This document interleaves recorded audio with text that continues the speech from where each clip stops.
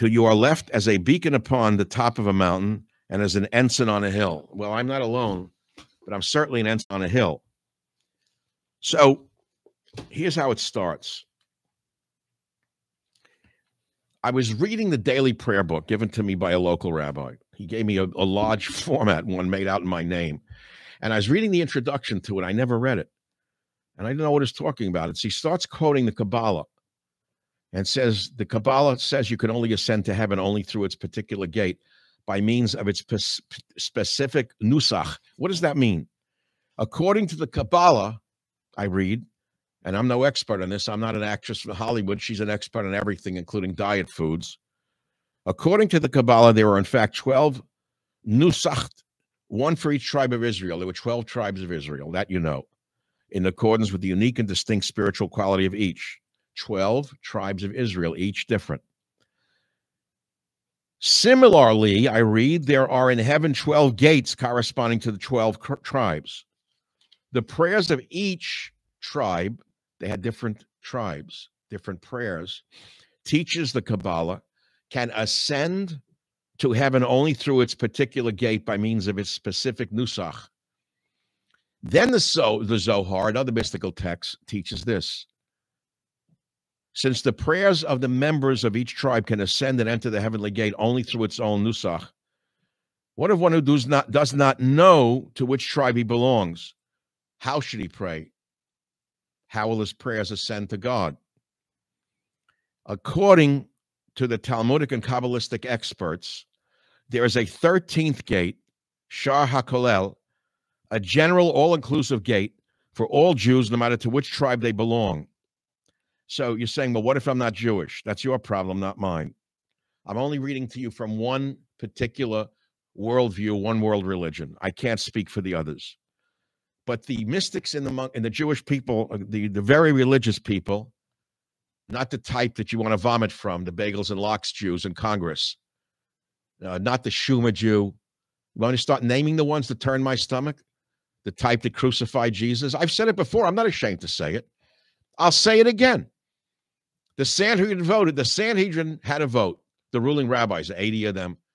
The majority said crucify Jesus, but there was a minority of Jews who said, do not crucify the man, Jesus of Nazareth, because he's innocent. I like to believe I'm part of the group that would have said, do not crucify Jesus, and that the Schumers and the others who turned my stomach and the type that made me leave New York because they were so corrupt and evil, I like to believe they were the type, the crucifiers, who are crucifying America right now, along with their friends, the Goyim. Corresponding 13th gate in heaven, a 13th nusach through which the prayer of any Jew can ascend. So there it is, the 13th gate. Then coincidentally, see, I'm doing it. I didn't want to do it. Here we go. Then coincidentally, I'm reading a lot. You know, it's summertime. I like to read in the summer for some reason. Everyone in my family's traveling somewhere. I don't like to travel. I told them, here's where I travel from here to here. You know, it's hard enough to travel from here to here without falling into a cavern once in a while. So somehow I stumbled on a book, The 13th Gate, Travels Amongst the Lost Tribes of Israel. I said, I got to buy the book. It's an obscure book. Don't look for it. Please don't buy the book. And it's about people around the world who have studied and believe that they're part of the Lost Tribes of Israel. So here's a picture of a Japanese calligrapher and art collector who believes he is a member of the lost tribe of Zebulun, the Kyoto Synagogue in Japan, for example. What?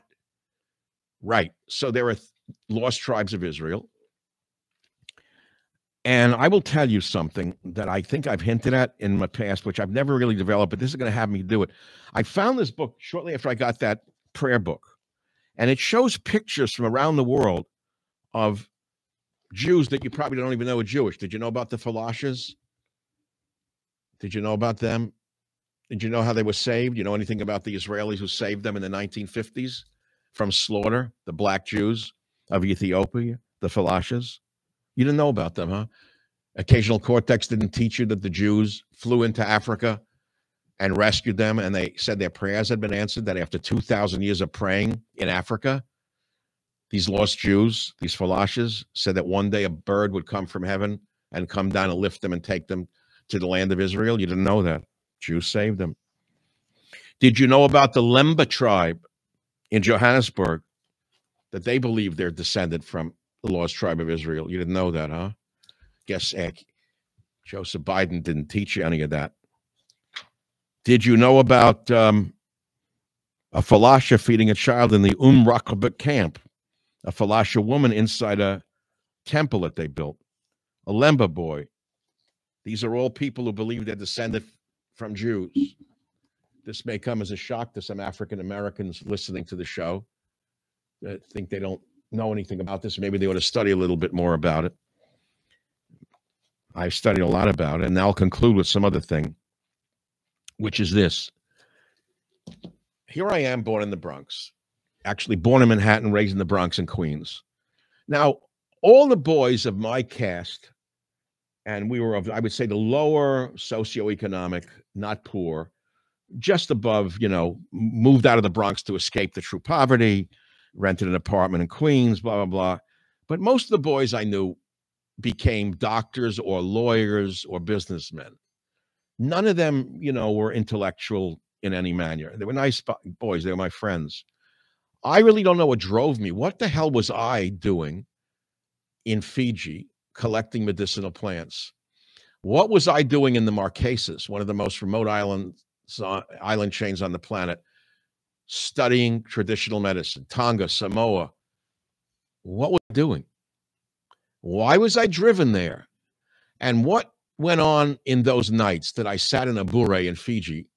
No electricity. It was still 1968. No electricity back in the hills. And drinking kava kava with the men all night long. Drinking kava kava till our skin disappeared and our faces disappeared in the darkness. And there was no light except maybe reflected moonlight inside the bure. And all that was there were the 12 or 13 or 15 black men and me. And all that was left were eyes. That's all we all saw of each other. So this white guy, all these black guys, and then they would say to each other in Fijian for me to hear, I don't think he's American. I think he's Fijian, don't you? I don't know what it meant. But I will tell you, I found certain things about the Fijian people that had me convinced sometimes that they were one of the lost tribes of Israel, which is why I was obsessed with studying their folkways, most particularly their healing plants. Who knows what drives us in life? Do we really know? Do we really know what motivates us to do the things that we do? Are we that conscious? Can we really understand the depths of our soul, the connections to God, the great power, Hashem, whatever you want to say, Allah, great power, God, whatever. I've told you before, I know many of you don't believe me. I've been with witches in Fiji who could read the future of people. I told you that story before. Maybe you don't believe it, but I saw it with my own eyes. We were going out to the Asawa Islands. And I took a young friend with me. He was like an Adonis kind of guy. He was the photographer. He was afraid of nothing. He was just like Billy Budd, afraid of nothing. And he was going to be the photographer on the trip.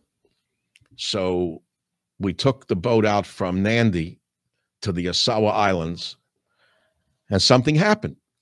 Now, 2 days before in Suva, we went to see the card reader that my friend Dominico used to take us to before every expedition. She'd throw the cards and read our future. Look, I'm a rationalist, so I don't know what it meant, but I figured I'll, hedge my bet here. This is what they believe in. I'll follow it. So, normally she'd say things are going to go okay, whatever, just a normal thing. This time, she threw the cards out, the Fijian woman, and she didn't want to read what she saw. And I had to say, please tell me what you see. And she was very shy. She didn't want to read it. And she said, I don't want to. So we encouraged her to read it. And she said, Michael, your work is going to go well, what you're here for, but him, and she trailed off. And she stopped. Well, he laughed. We paid no attention to it. 2 days later, we get off the ship from Nandi to the Asawas. And I said he was a daring young guy. And He jumps off the boat barefooted and, walks across the sand. We're going through the sand, then in the Strand, and then into the village. But on the sand, he says, ouch. And he stepped on something that was sharp and cut his foot. And in a few minutes, he couldn't walk. And this is a tough, strong kid. So we had to carry him back to the boat. Luckily, I traveled with a medical kit and had antibiotics. I always took various stuff with me. And we gave it to him, and then he went back. We had to go back to Suva, put him in a hospital, and he got very sick, almost died. They saved him. And what happened is that he stepped on a piece of poisonous coral. You don't know the tropics are extremely dangerous. People don't know anything about the plants, the animals, nothing. So you could step on a piece of poisonous coral and literally cut your foot. You know about reef swimming? Anyone who's lived in the tropics knows if you scratch your foot on a coral reef, you can get a very bad infection. Well, he didn't scratch his foot. He actually, something penetrated the foot. And he got sepsis, almost died. But he said he was bitten by a ghost. That's how he did it. He put it in a poetic term. But she saw it. The point of my story is the card reader saw it in advance. How did she see this? And it goes back to what I was saying to you before. Why was I, a kid from Queens, Bronx, Manhattan, why was I not following the paths of my cohorts? Doctor, lawyer, engineer, whatever, businessman, whatever they were doing. What the hell motivated me to be a dreamer and go collect plants in the Fiji Islands? Why? And sit for those horrible nights. I didn't enjoy it at all. I didn't like it. I just didn't like it. I would much rather have been home. But I had to do it. There was something compelling me. And that wraps up the wrap of the day. And with God's will and your listenership, I shall return, God knows when. Only God knows when. Do I know what's coming tomorrow? Do you? Do you know what's coming tomorrow with the ossified leadership in this country? The leadership. Who runs the Republican Party? Moonshine Mitch. Who runs the country? Who runs the country? Demented Joe. Who runs Congress? Hidden faces, lobbyists. Who runs the media? Perverts, demons, and criminals. My friends, we've never been in a place like this before, and I only wish that I could imagine that I could open my eyes and see only the good in every person, the positive in every circumstance, and the opportunity in every challenge.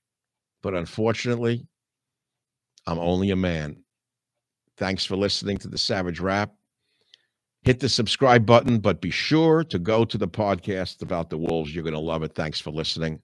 I love the YouTube shows.